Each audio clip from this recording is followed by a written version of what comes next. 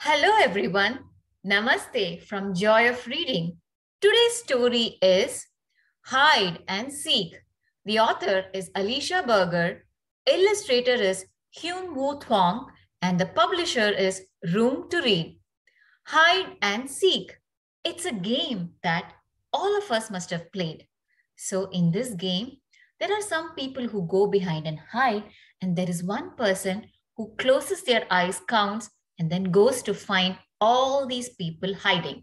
So here you can see there are a bunch of animals hiding, and there is this one rhino who is trying to, going to be the one that finds them or seeks them.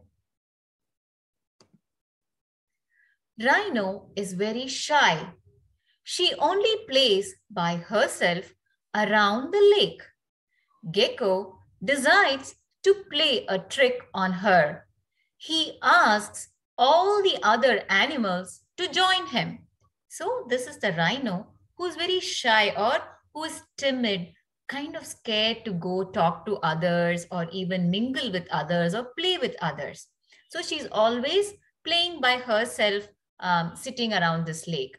So the gecko, it's like a lizard-like animal, wants to play some game or trick on her. So he asks all these animals also to come join him.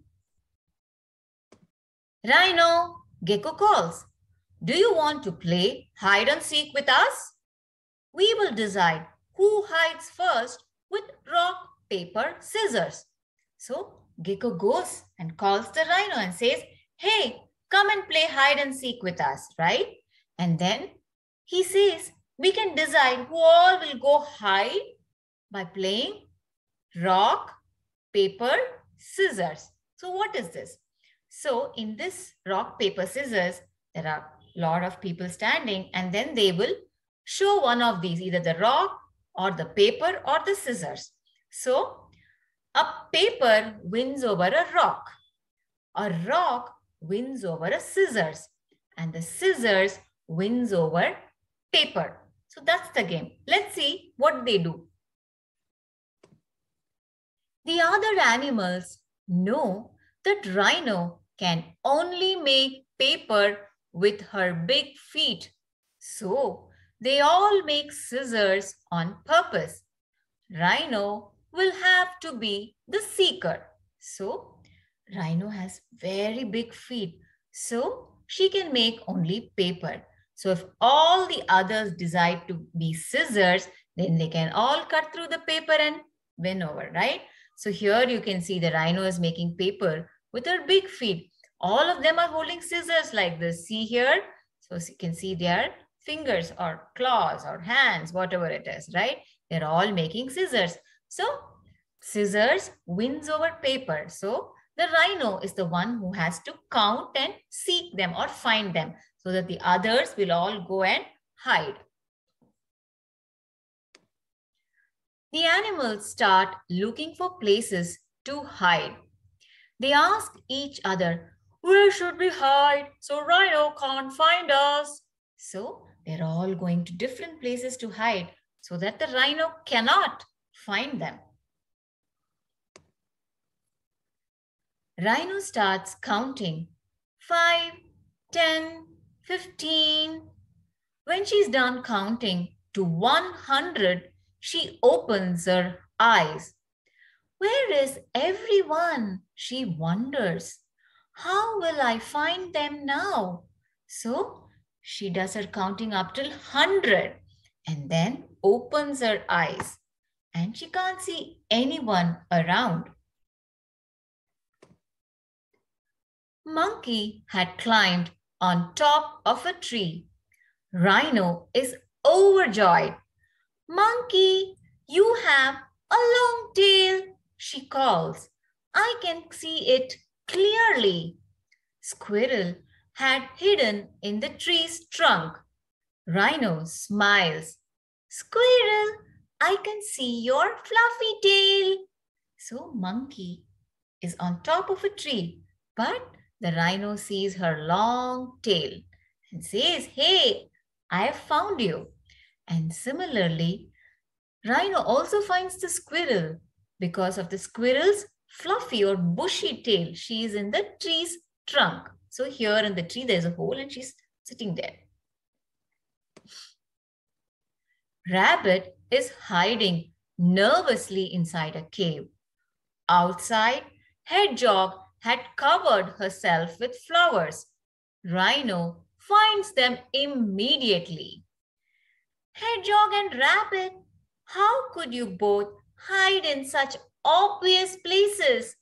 Rhino giggles. So, Rabbit is nervous. So, whether the Rhino will find.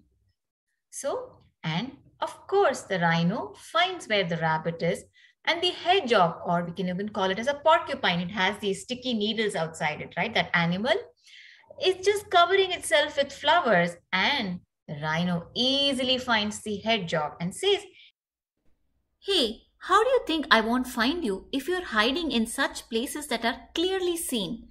Obvious here means clearly visible, and hence he says, "It is obvious." Snail is slowly crawling under a leaf. So here is the snail. So the snail is crawling under a leaf slowly. Snail is very slow, right? Parrot hides confidently on a tree branch, but his feathers are so bright that finding him is easy. Rhino has found half of the animals. So the parrot is confident, on a tree branch, it's sitting there. But the rhino still finds it because it has beautiful, bright colored feathers. And so the rhino finds the snail. So by now, rhino has found at least half of the animals. Silly deer hides among the leafless trees. Giant bear tries to hide behind the rocks. Rhino laughs out loud. "I can see where you both are hiding." So, silly deer. Why is the deer silly? Because there is no leaf in the tree. And how can you hide behind the tree? So here is the deer. You can see the deer so clearly. And so this big bear is hiding behind rocks that are so small.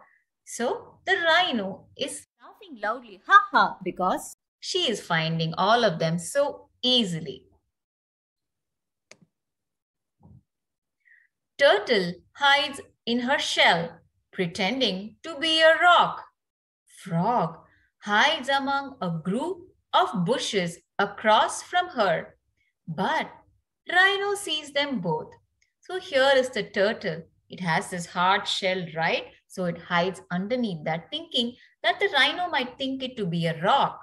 But no, the rhino finds the turtle as well, pretending is to be something that you're not. And the frog is just hiding, amongst these bushes here. But rhino finds the frog as well. Finally, only gecko remains. Rhino cannot find him anywhere. The other animals tease, "You will have to look really hard now."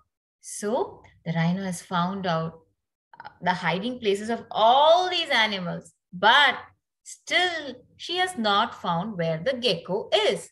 So they all tease her, saying, "Hey, you got to look hard now." And look at the rhino. It's like that.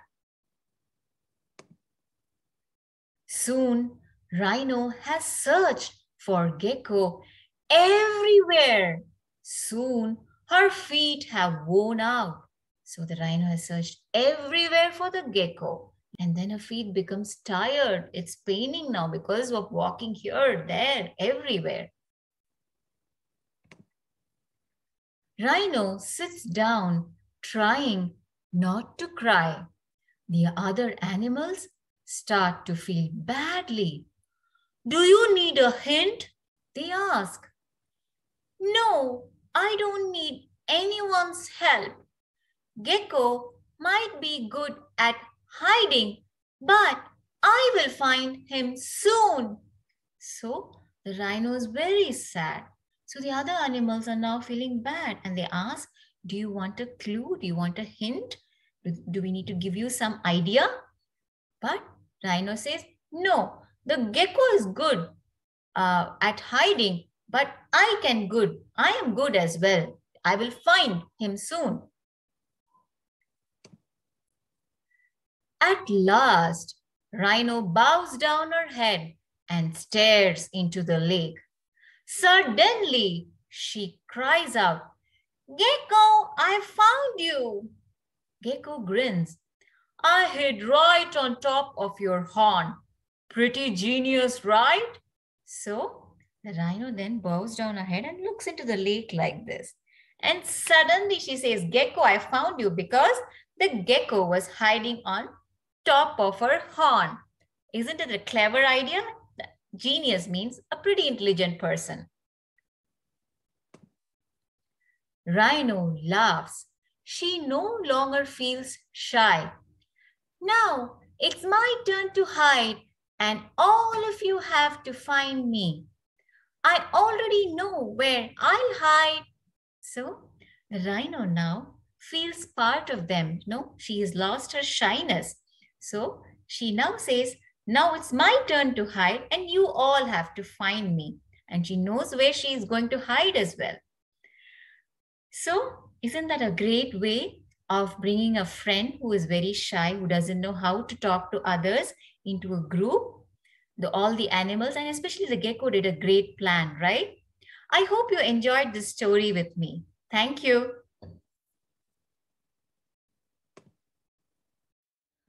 Difficult words: shy, nervous or timid in the company of others.